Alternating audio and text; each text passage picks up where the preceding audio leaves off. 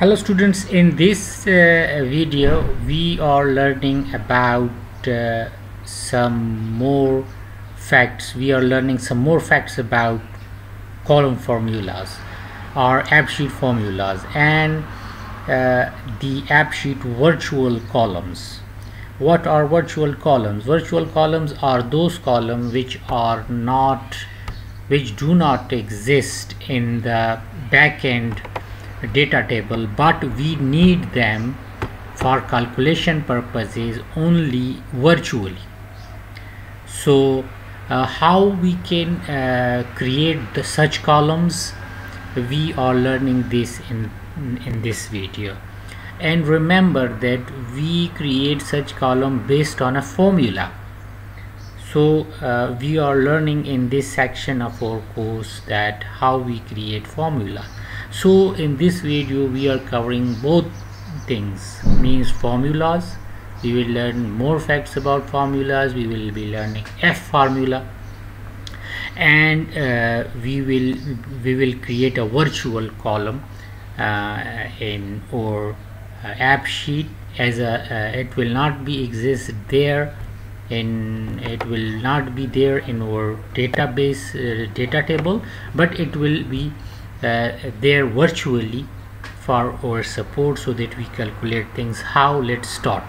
We are in the data tab, and in the data tab we have two columns. Let's say we create a virtual columns in the data in the task table.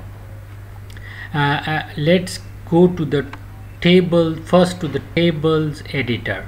By clicking the table tasks, we go to the tables editor, and when we click this pencil icon, we go to the column editor. Remember, now here you can see add virtual column in the top menu of the table editor.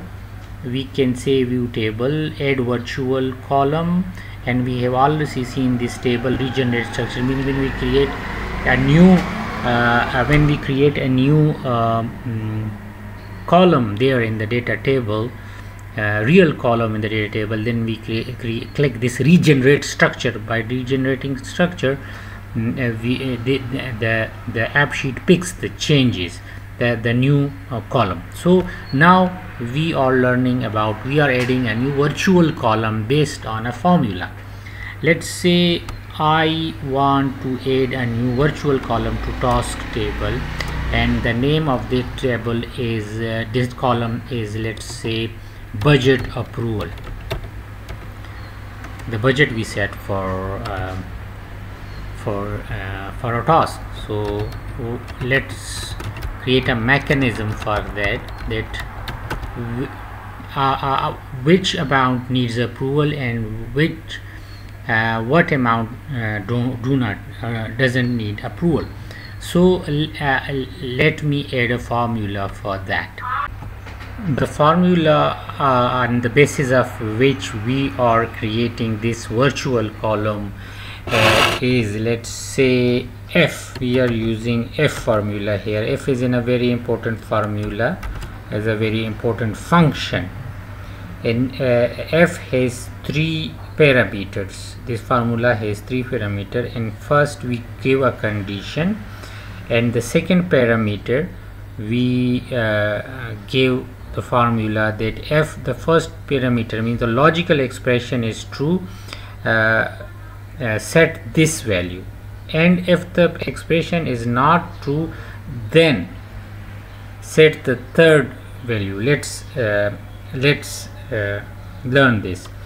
Our expression or logical expression is that if budget column is greater than 50, this is the expression, this is the logical expression. Now if budget is greater than 60, return a value, let's say need approval, the budget need approval. If it is not the case, means if it is not the budget value, the budget figure we add in the column budget, if it is not greater than 50, what will be the value? The value else means the value should be that need no approval. Let me explain you more. A formula, the first expression is the logical expression, means we say that if budget column value we set is less than 50, then the value that's set automatically will be need no approval. If the value is for above 50, then the budget column value will automatically be set as need approval. So let's see. Let me save it. Done. Okay, let's save the changes. Now here let's see, let me go to the tasks view and add a new task. Let's create a new task, and ignoring all other values, if I say it is 60, if I set the budget 60 for this task, now I will have this budget approval column, and this is not there in our database.